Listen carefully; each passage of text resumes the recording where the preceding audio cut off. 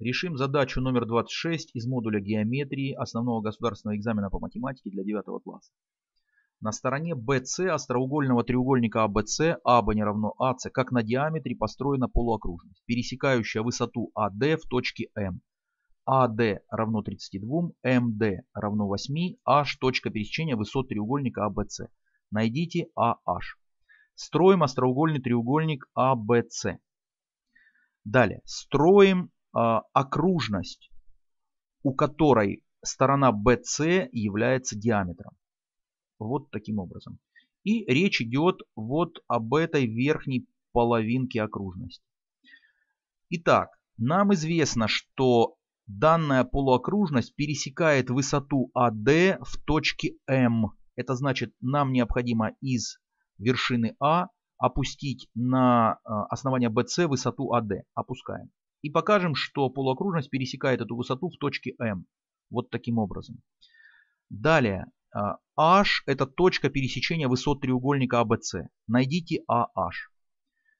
Поскольку точки пересечения, если мы сейчас опустим перпендикуляры из точек С и Б, то есть если мы сейчас построим высоты данного треугольника, то мы заметим, что основания высот треугольника, в данном случае высот из вершин С и Б, попадут в точки пересечения сторон треугольника с нашей полуокружностью. Почему, сейчас будет видно. Во-первых, покажем высоты. Вот таким образом. И докажем, что действительно CN и BK являются высотами данного треугольника. Как это доказать? Поскольку каждый из данных углов CNB и BKC являются вписанными углами данной окружности и опираются на диаметр, то они равны 90 градусов. А это как раз и означает, что CN перпендикулярно АБ, а BK перпендикулярно АС. То есть получается, что КБ и CN высоты нашего треугольника. Поскольку высоты пересекаются в одной точке, то мы нашли эту точку. Это точка H. Это точка пересечения высот данного треугольника. И эта точка совпадает с пересечением высоты AD, естественно. Потому что AD это тоже по условию высота. Это третья высота нашего треугольника. Далее. Нам необходимо найти AH. Заметим, что отрезок AH входит в треугольник ANH. А это значит, нам необходимо каким-то образом из треугольника ANH найти длину отрезка AH. То есть то, что нам нужно. Мы найдем сторону треугольника AH из подобия следующих прямоугольных треугольников. Заметим, что треугольники ABD и AHN подобны. То есть треугольник ABD подобен треугольнику AHN.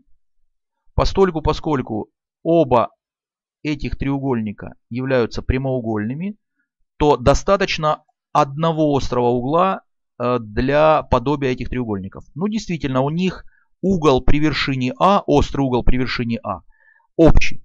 Поэтому данные треугольники подобны по острому углу, поскольку являются прямоугольными. Из подобия треугольников следует пропорциональность сходственных сторон. А это значит, что мы можем записать следующее отношение. AN так относится к AH, как AD относится к AB. И теперь нам можно из данного равенства выразить то, что нам нужно. Нам нужно из этого равенства AH. Именно ее нам и нужно найти. Именно длину этого отрезка нам и нужно найти. Выражаем AH. Можно сразу записать, чему равно AH. То есть AH будет равно отношению AN умножить на AB и разделить все это на AD.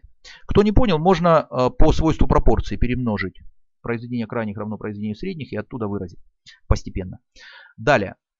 Переходим к данной дроби. Что мы видим? AD нам уже известно по условию задачи. Это 32. А что такое АН умножить на АБ? Заметим, что АН умножить на АБ это произведение секущей АБ на ее внешнюю часть. Дело в том, что по теореме о секущих произведение одной секущей, ну, естественно, проведенных из одной точки. Если две секущие проведены из одной точки, то произведение одной секущей на ее внешнюю часть равно произведению другой секущей на ее внешнюю часть. Поэтому воспользуемся этим и попробуем выразить вот это произведение через произведение другой секущей на ее внешнюю часть, про которую все известно. Для этого продлим высоту АД до пересечения вот с этой нижней частью окружности. Продлеваем высоту АД. Это и будет наша вторая нужная нам секущая. Вот таким образом продлеваем. Тогда АД пересечет нижнюю часть окружности в точке P. И тогда по теореме о секущих можно заменить произведение одной секущей на ее внешнюю часть произведением другой секущей на ее внешнюю часть, вот этой нашей синей. То есть мы сделаем замену. Знаменатель мы трогать не будем. АД мы так и перепишем.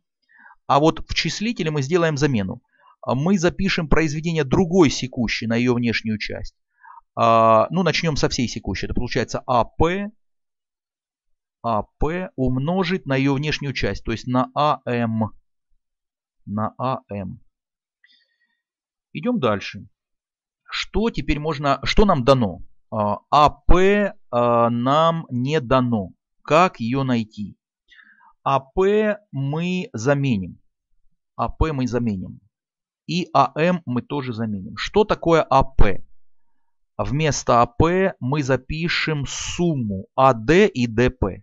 То есть вместо АП мы запишем сумму АД плюс ДП. А что такое АМ? АМ мы найдем как АД минус ДМ. Потому что АД и ДМ по условию нам даны. Поэтому АМ мы найдем как разность. То есть АМ мы найдем как разность АД минус ДМ. АД минус ДМ. АД пока перепишем. Потому что АД нам известно. Далее равно. А теперь нам необходимо разобраться вот с этим отрезком ДП. Что это такое? Заметим, что ДП и ДМ равны друг другу. Почему? Потому что по свойству хорды, в данном случае МП это хорда, по свойству хорды радиус или диаметр, можно сказать, перпендикулярный хорде, а вот как раз перпендикулярный, да, вот этот вот радиус или диаметр BC диаметр, перпендикулярный хорде, делит эту хорду пополам по свойству хорды. А это значит, что ДП равно ДМ. Поскольку ДП нам неизвестно, а ДМ известно, то мы заменим ДП на ДМ. И тогда у нас получится окончательно следующая формула. То есть АД мы оставляем. Вместо ДП мы пишем то, чему этот отрезок равен. То есть ДМ. Запишем плюс ДМ. И умножить на АД минус ДМ. И все это нужно разделить на АД. Равно. Теперь, ну понятно, вот здесь можно было бы в числителе записать разность квадратов, но для вычисления лучше подставлять вот именно в том виде, в котором мы получили сейчас. И осталось только подставить. Подставляем вместо АД мы подставляем 32. Получается 32 минус, вернее плюс ДМ. ДМ это 8, значит получается плюс 8. Умножить на АД 32, но только теперь уже минус 8. И все это разделить на 32, потому что АД равно 32 по условию. Далее, что тогда у нас получается? Равно 32 плюс 8, это будет 40. Умножаем на 20, да, 24 получается у нас. и разделить на 32. Можно сократить на 8. Получается 5. Здесь у нас получается 4. И 24 на 4 это 6. То есть получается в итоге 5 умножить на 6. Это 30. А это значит, что в ответ нам нужно записать число 30. Пишем ответ. Ответ. То есть AH равно 30. Задача решена.